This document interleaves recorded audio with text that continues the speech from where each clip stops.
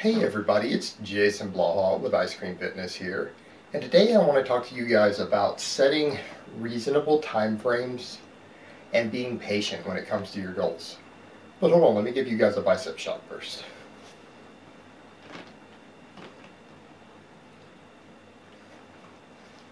Alright, I am talking about this because this is something that I had to remind myself of today when I was training this morning.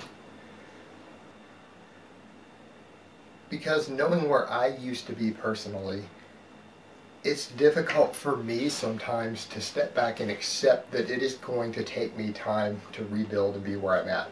I really and truly, quite delusionally by the way, thought that I would be benching 400 pounds this year. I really and truly thought that, but that was really silly of me to think that, because when I look back in retrospect, I've been training for 1 year and 11 months now. Next month will represent the 2-year mark of me starting training again. And I went from not being able to bench the empty bar after taking 3 years off from being sick. So that's a lot of progress. But originally, the first time I benched 405, I had been on drugs for 1.5 years. And as a natural, I could rep 315. I could do 3 to 5 reps with 315 on the bench press before I touched anything. And 1.5 years of using gear is what it took for me to get to 405. And people need to put that into perspective, that these goals take time. It doesn't matter whether you're natural or whether you're enhanced. It is going to take time to achieve your goals. It's going to take a lot of hard work. If you have any goals that are even remotely exceptional, it's going to take time, and you need to set reasonable time frames and expectations, and you need to ask yourself if you're willing to stick out that time in order to achieve your goals. Are you going to be willing to be consistent enough long enough? And I even get a lot of guys who are always looking for shortcuts. They're always thinking that if they change something that they're going to gain 3 times as fast or twice as fast, and that's not always true. Sometimes these really good, effective methods only speed your progress up 10 or 15% over what you were doing before, unless what you were doing before was just horrifically bad. So it doesn't always mean that you're going to see dramatically faster results.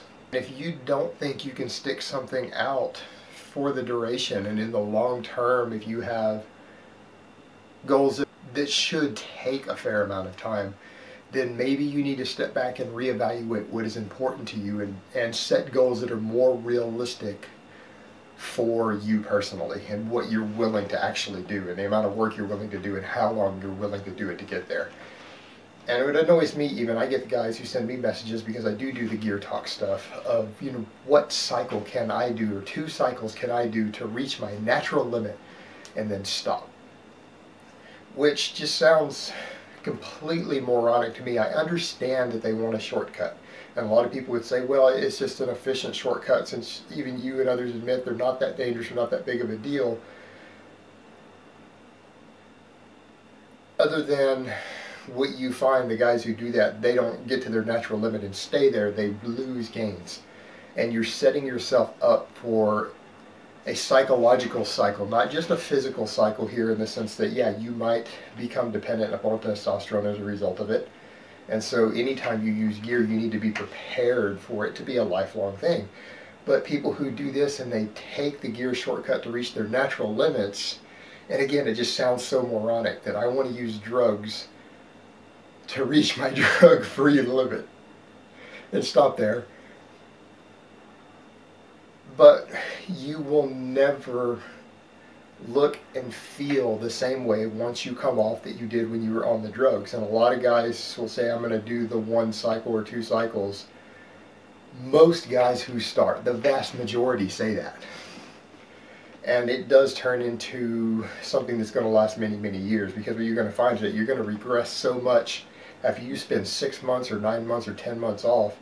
You're going to regress so much that eventually you're either going to give up on your goals, which a lot do. I see plenty of guys do this. They have really solid goals. They'll follow them for 1 year, 1.5 years.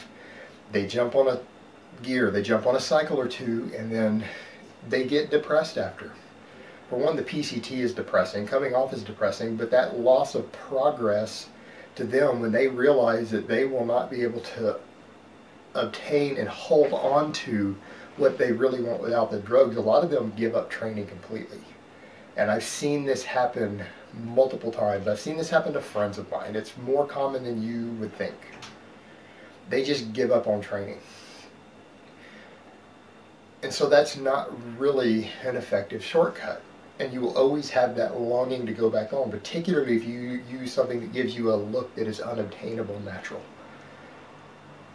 And I'm not going to start with the fake natty thing today, but that's a lot of what I talk about. You cannot look the same way natural that you're capable of looking on certain drug combinations like Train and Master on. And guys will go who want to do 1 or 2 cycles will go do that. And they'll do those at a very low body fat percentage. And when they go 6 months or a year without ever being able to obtain that look again, the vast majority of them go back on. Because they cannot look the same that they did when on that, off of it, no matter how hard they trained or how perfect they died. So a lot of times these shortcuts don't really pan out. So if you have goals that are naturally obtainable, I would recommend that you do it natural and you stick out the course. And if you require gear to obtain your goals, then do so responsibly. And no matter what your goals are, whether they are goals that you can obtain completely natural or whether these are goals that are going to require you to be enhanced, you need to be realistic about the time frame and the amount of work that you need to put in to obtain these goals. And decide if you're really and truly worth it to you or if you need to set lesser goals. And in some cases, some people set their goals so low and they get so addicted to the training and the lifestyle and put so much effort into it that they surpass their goals and they have to set new ones, and then they surpass those and set new ones, and that happens also sometimes too. So that's also a case of someone not being realistic about the time frame of their goals. So all of that being said, what I would advise most of you to do is to sit down, figure out your goals, figure out what it's going to take for you to get there, and come up with a reasonable time frame to do so. And don't get upset if you don't do it sooner than that. Because if you have goals that you know are going to take you 3 to 5 years, and if you don't reach them in 1 to 2, you shouldn't be upset. That should have been expected. Plan for that ahead of time. And I know that for me, things that I thought I would be able to obtain by the end of this year, I've had to realize are probably going to take me probably another 2 years to obtain. And that's just being realistic about it. Alright guys, but that's really all I have to say on that today. I hope it has been informative, and I will talk to you next time.